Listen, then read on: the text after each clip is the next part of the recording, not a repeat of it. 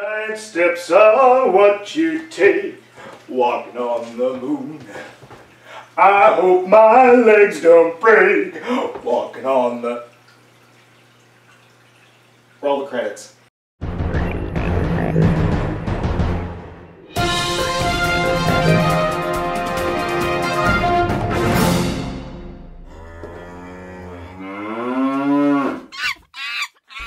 Welcome to the Movie Wrench, where we take big pokes at big movies.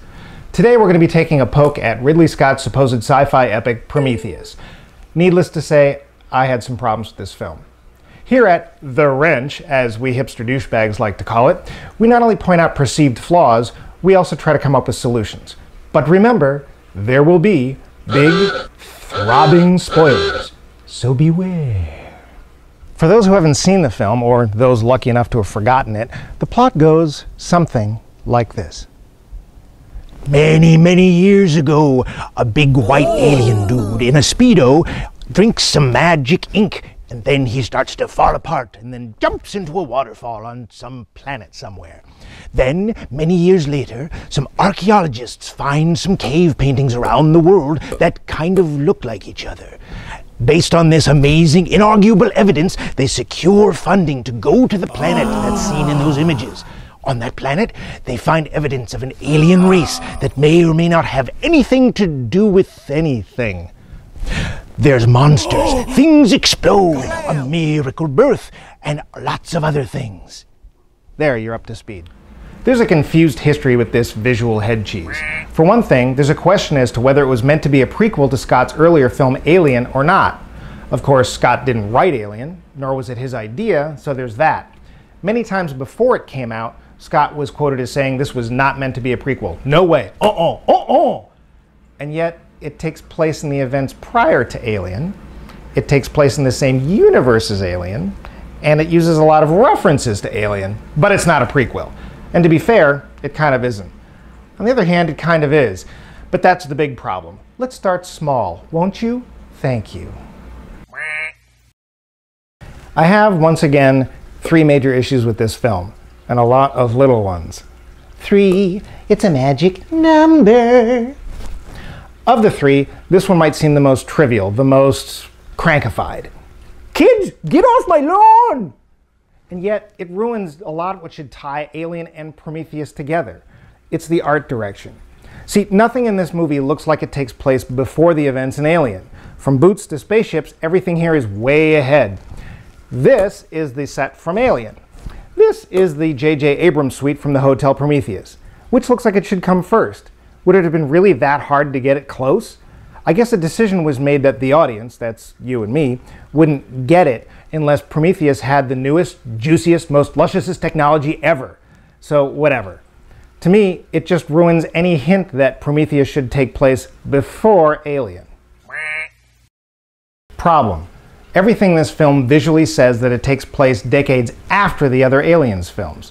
Solution? Simple enough. Do a little research. Look at the old films. Just try and make things make visual chronological sense.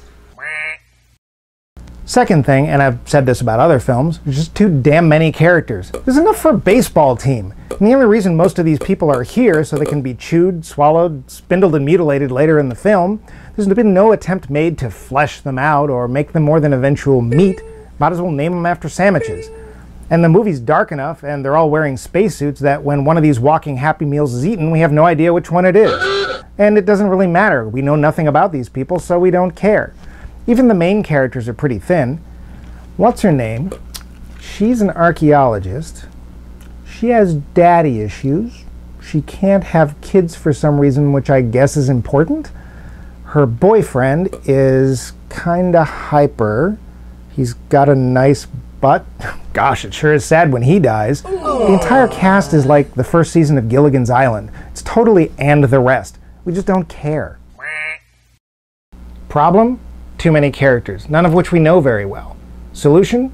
The easiest solution is to make the cast a lot smaller, perhaps focus on just 2 or 3 of them at best. Of course, this leaves nothing for the monsters to eat, and we'd probably have to rid the film of its annoying, unnecessary, and inexplicable drink the black stuff subplot, which is fine because it doesn't make sense anyway. See, it's poison when he drinks it, But if she gets it through intercourse, she has an alien butt baby, like 3 minutes later. And it totally heals her inability to have kids because, yeah. Speaking of the black stuff, which we shall call the black stuff, it's kind of a problem in and of itself. See, we don't have any idea what it's supposed to really be. In the beginning of the film, this big white guy, whom we'll refer to as the big white guy, drinks the stuff, then jumps off a cliff into a waterfall of roaring DNA. It's implied that this is the beginning of the human race.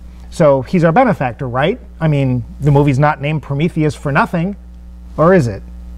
Because see, later in the film, the black stuff is everything from a biological weapon that could take out all life on Earth to something that heals wounds and makes baby alien squid things. It's a MacGuffin that totally contradicts its own nature and leaves us scratching our heads as to wondering what the hell it is. But I digress. The third and biggest problem I have with this movie is that mess I mentioned in the beginning. Is this a prequel to Alien or isn't it? Thing is, there's two different movies going on here. The first of which is a story about our origins and our connections to other races and the cosmos in general. And it has the potential of being rather interesting in an Ancient Aliens kind of way. The second movie, which shoulders its way into the first, belching and farting and excusing itself loudly, that's this half-ass monster movie, the Alien part. And its connection to that franchise is tenuous at best. Really, all it does is derail any chance we might have had of feeling wonder with the first story and allowing us to roll our eyes when one of the nameless boobs, who signed on to this carny ride without even knowing what it was about in the first place, dies. Boo-hoo.